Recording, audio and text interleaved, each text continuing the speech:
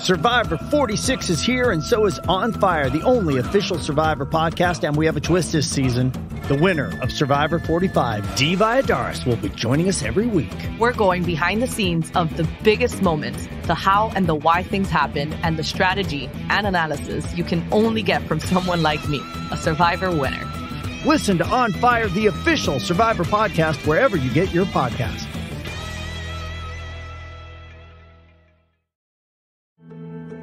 This episode is brought to you by Paramount Plus. Ewan McGregor stars as Count Alexander Rostov in A Gentleman in Moscow, the new limited series based on the best-selling novel. Stream it on March 29th with the Paramount Plus with Showtime plan. Visit ParamountPlus.com to try it free.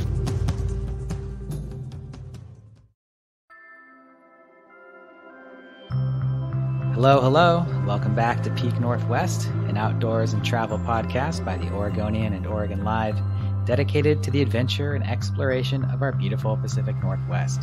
I'm Jamie Hale. And I'm Vicki Connor. Together, we take you to some of the most beautiful and interesting destinations in our region, discussing where to go, what to do, and places to see.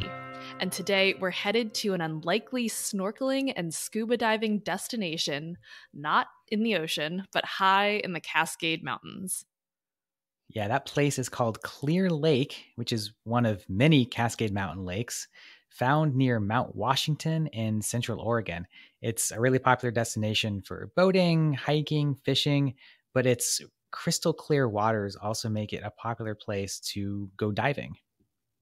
Jamie, have we ever had an episode dedicated to snorkeling or scuba diving?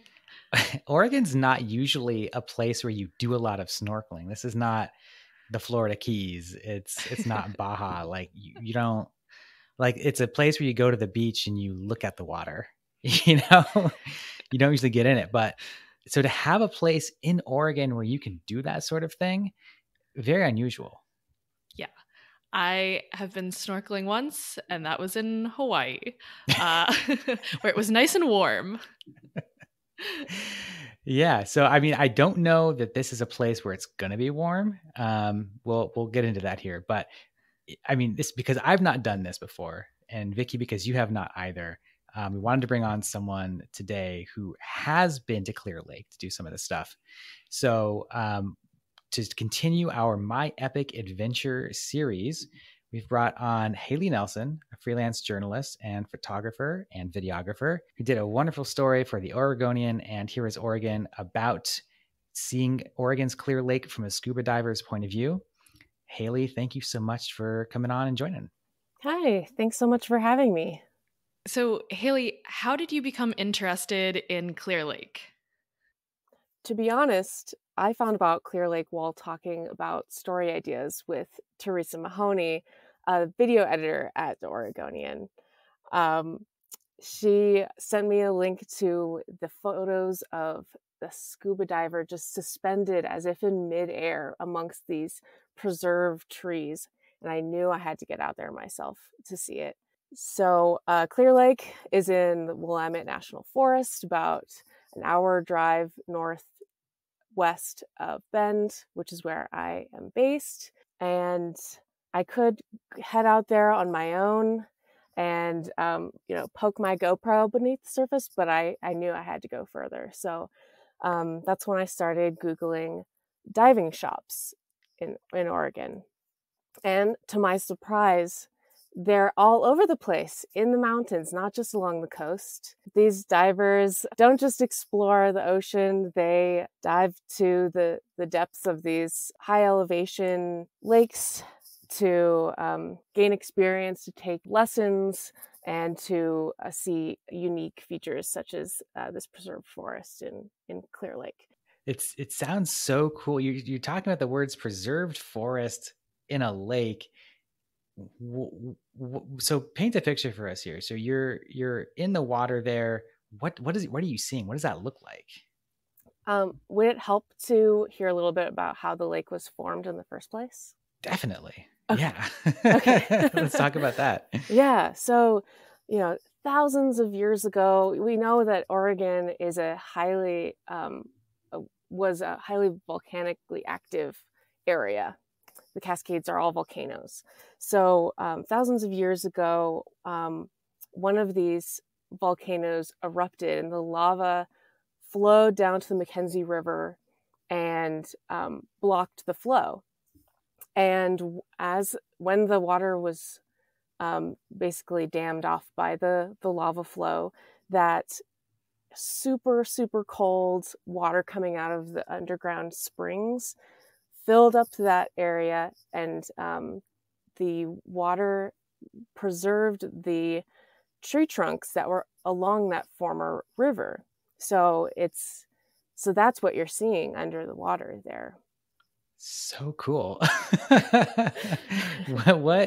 How do you like have an idea of like how old are these trees? How old is this preserved forest? According to the U.S. Forest Service, it was about 1000 BC when Sand Mountain erupted. That's crazy. Oh my gosh. So I connected with Central Oregon Diving Shop, which is located in Bend, and I found out when they would be doing a group excursion out to Clear Lake to get in some practice with high elevation diving and cold water diving, because that's a whole different beast than going out to the tropical islands to look at fish. So they outfitted me with some heavy duty wetsuits. I originally thought I could use my own wetsuit I already had from living in California, which was a 3 and 2 millimeter thick wetsuit for 60-degree water. But the water in this lake is low 40s, where you need at least one layer of 7 millimeter neoprene. So I went to this shop. They gave me a two-piece 7 millimeter wetsuit. It's like a overalls basically, and then a jacket on top, plus a hood, plus boots, plus gloves. And even with all of that, you still start to lose dexterity in your fingers after about 20 to 30 minutes because it's that cold. Oh my God. Easing into the water was shocking. Like, in your head it's going to be cold, but then it slowly fills the wetsuit. And I had to force myself to keep walking forward. So, Haley, obviously the group you're with was scuba diving, but you decided to not scuba dive. You snorkeled. Is that correct? That's right. I'm not a certified diver. I wouldn't even be able to dive even if I wanted to because I have no training. But I wanted for the video to have a sense of scale for these huge preserved tree trunks under the water. And I wanted a sense of just how far you can see in the clearness of it all. I couldn't dive very far because of how buoyant the suit was. So I'm up at the very surface with my camera, but I could see them clear as day all the way down at the bottom of the lake. That's wild. Do you have a sense of like what about this and the way the lake was formed? Like, why is this water so clear in particular? It's partially because of the temperature.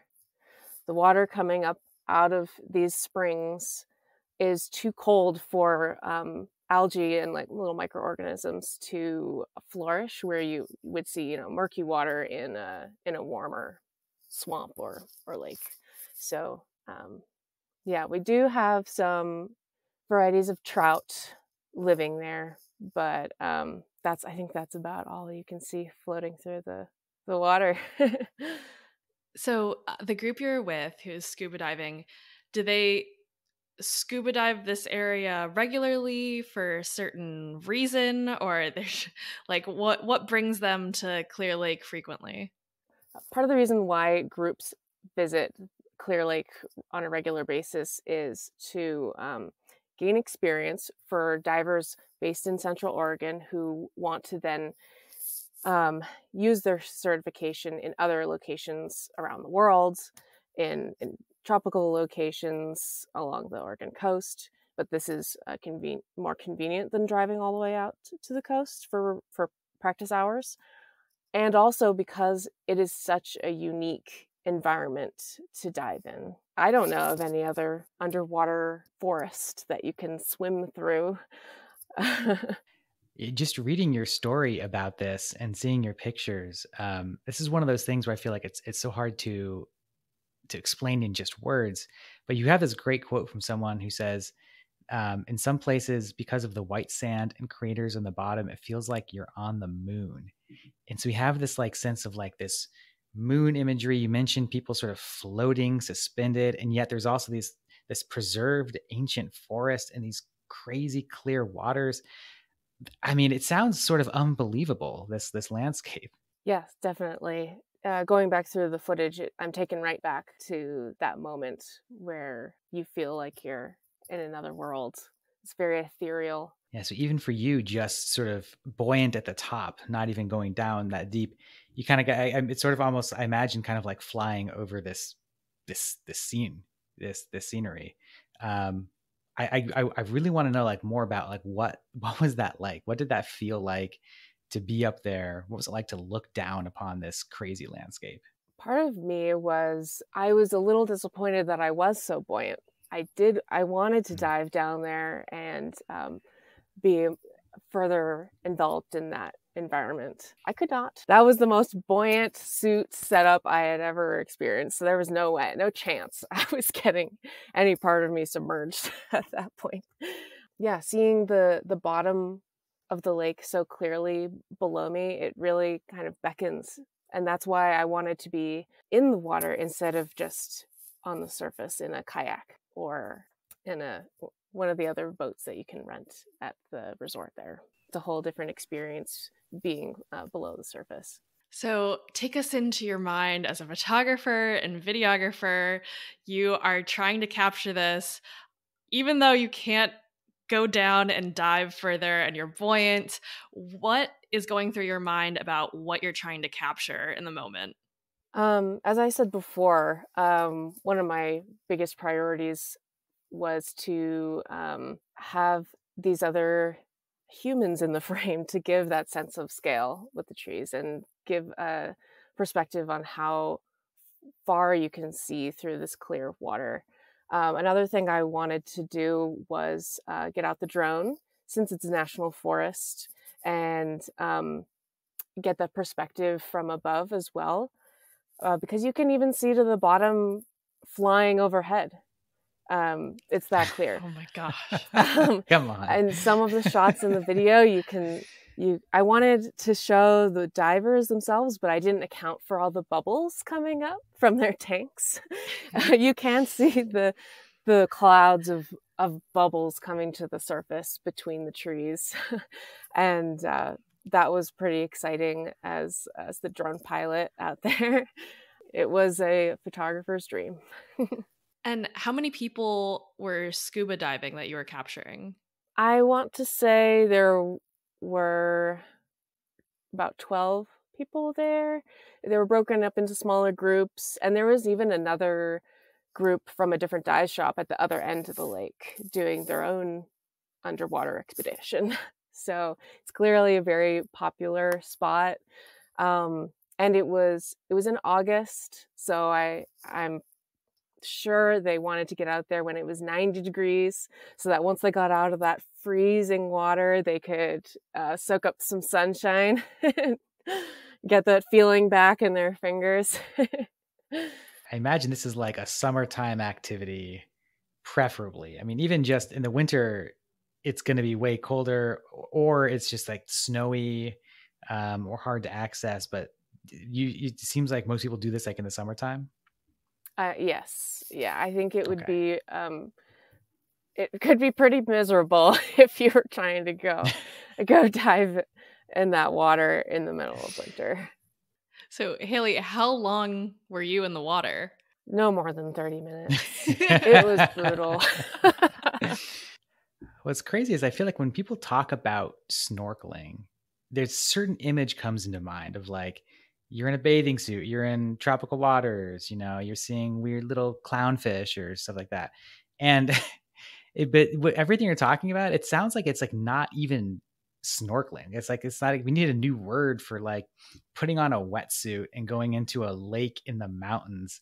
That's like 40 degrees. You can only stay in there for 30 minutes. Like that's a whole other experience. Like, is it even fair to call this snorkeling at this point?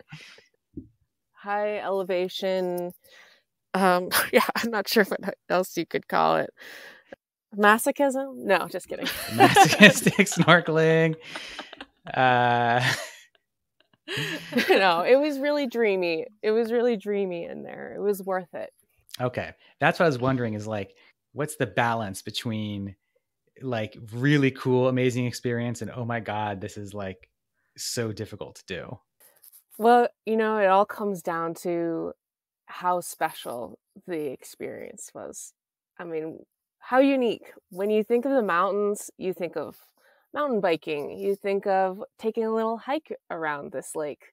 But the fact that you are immersing yourself in a new underwater world, totally worth the cold temperatures. Haley, the group that you were capturing, were they all really experienced? Were they taking anyone like for their first dive? What was it like for that group? They had all been diving before. I think some of them were repeats, like they had come to Clear Lake the year before and wanted to experience it again. And then I think there were some folks coming in from out of town, from around the Portland area for some destination diving. Well, so for folks who are listening to this and thinking, wow, I really want to try this, despite everything you said about the challenges and all that, but who hear your description, I really want to try it, whether it's scuba diving or snorkeling, what advice do you have for them on where to begin on trying to figure out how to make this happen? Is it a matter of like getting your diving certification, going through this, or can you call up a shop and be like, hey, I want to rent some gear to go snorkeling at Clear Lake? Can people just like do that? For snorkeling, yes, absolutely. I mean, Okay. They let me do it. They were very welcoming, even though I was going to tag along with their group to this lake, just as a spectator, basically, as a tourist. They were more than happy to set me up with all the gear that I didn't even know that I needed, all the thick wetsuits and the special fins that can go over the boots. I had my own mask and snorkel, but they have that equipment as well. I would say any dive shop around Oregon could help you get started if you're interested. There's the Central Oregon Diving in Bend. There was a shop in Salem. From my experience, it was a very welcoming community. So don't be afraid to dive in. I have to ask, Haley, are you now considering getting your diving certification after this? Or did you just like freeze your limbs off and you're like not? No, I would totally do it. I would definitely be interested. The challenge, the biggest challenge is that there are so many things to explore in Oregon. It's hard to decide where to start. I just learned to ski last year. Then I went accompanied with these scuba divers. I did stargazing at the tops of mountains. I went mountain biking. I went backpacking with my dog. It's just endless. Hard to know where to start. Fair enough. I feel the same way. Well, Haley, thank you so much for coming on and joining with us and talking all about this. It just sounds like such a dreamy place. Clear Lake, of course, is a great spot to go, regardless of whether you're snorkeling or scuba diving or doing anything else. I guess I did want to ask, did you get up to anything else while you were out there? Any other fun side trips or anything else around Clear Lake? I didn't that day. I was at the time freaking out a little bit about my SD card, so I didn't fit in any side trips. But I think Saheli Falls is nearby, and of course, even staying at the lake, you can hike around it, you can paddle through it, you can fish, you can camp. So there's plenty of opportunity to do more while you're out there. Well, Haley, thanks again for coming on. Yeah, it was my pleasure. Thank you. Jamie, what do you think? Are you gonna go out to Clear Lake and freeze your fingers and toes off now? It's a hard pass for me personally. All respect to everyone who does it. I love the idea. I love that people do it. I love they're doing it. Absolutely not for me. I would love to camp at Clear Lake. I've done the hike around the lake. It's very beautiful.